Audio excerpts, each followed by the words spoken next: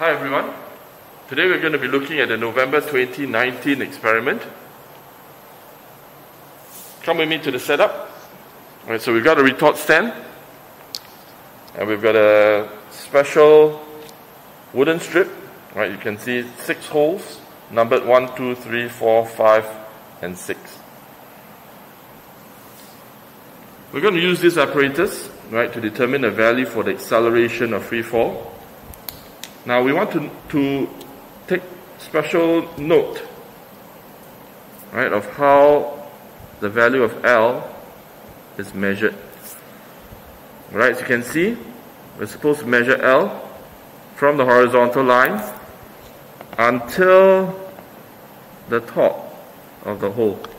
Right, we'll do that later.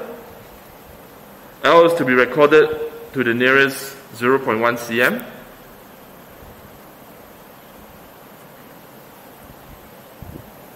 We will only be recording one value of T for each length. Alright, and what is T?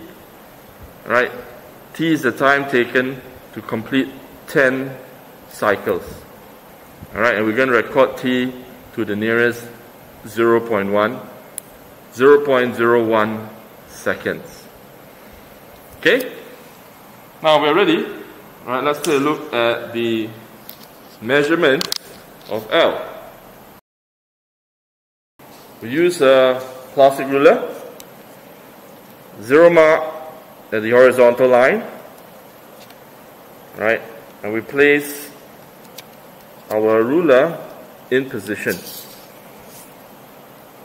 Alright, so if you're looking at the hole 1,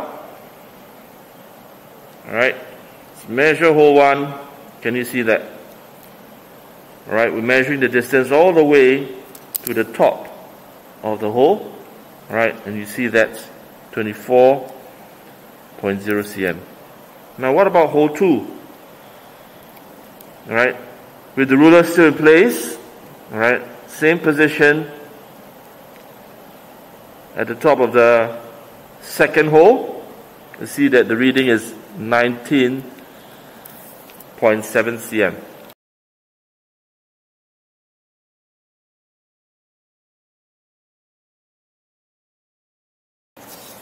Alright, now we're ready with that. We're ready to begin our experiment.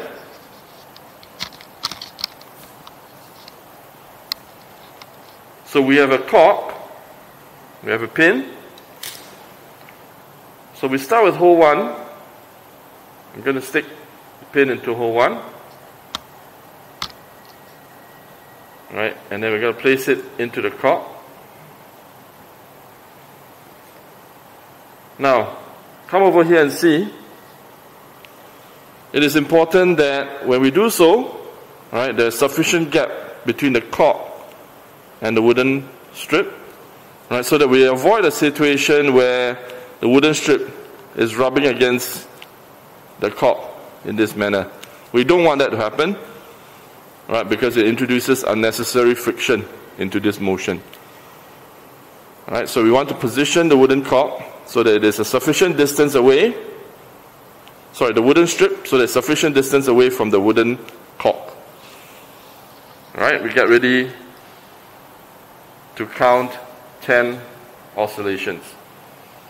Alright, we start by displacing the wooden strip by about 2 cm and let it go. Now it's not necessary to begin timing immediately. I will use my pen, right, as a reference point of the extreme position of the oscillation. When I press the stopwatch, I'm going to say start. Start. 1, 2, 3, 4, 5, 6, 7, 8, 9, 10. 11.37. I'm going to record that down. 11.37. Next, insert the pin into hole 2. Same as before, right? Ensure that there's a gap, right, between the wooden cork and the wooden strip. Get ready our stopwatch. Get ready the oscillation.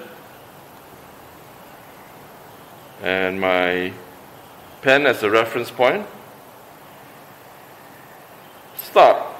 1, 2, 3, 4, 5, 6, 7, 8, 9, 10, 11.06 cm. Sorry, 11.06 seconds. Now at this point I want you to observe this motion. Alright, I'm going to get it oscillating again.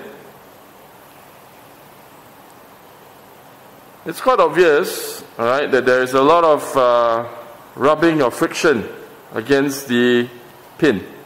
Alright, so there's a lot of friction between the pin and the wooden strip. Alright, you can see that quite clearly for yourself. Alright, so one source of error that we want to address, right, is the friction between the pin and the wooden strip.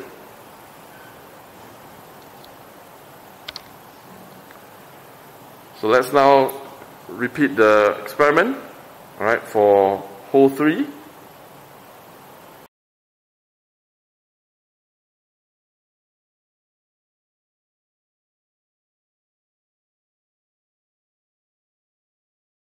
Now I want you to observe a pattern. Do you see? The time measured was decreasing. 11.37, 11.06, 10.78, and all of a sudden we see that the time increases once more. 10.97. At this stage, alright, sometimes it is tempting to think that something has gone wrong. Alright, if you want to confirm, alright, the best way to confirm is to repeat the experiment. Alright, for hole 4, let's repeat the experiment. We don't have to record it, alright, but we just want to be sure. Because it seems like something is fishy. Start. 1, 2, 3, 4, 5, 6, 7, 8, 9, 10. Whoa, almost exactly. 10.97 again. Right, so we are pretty certain that the data we have, right, is correct. Right, so let's try for hole 5.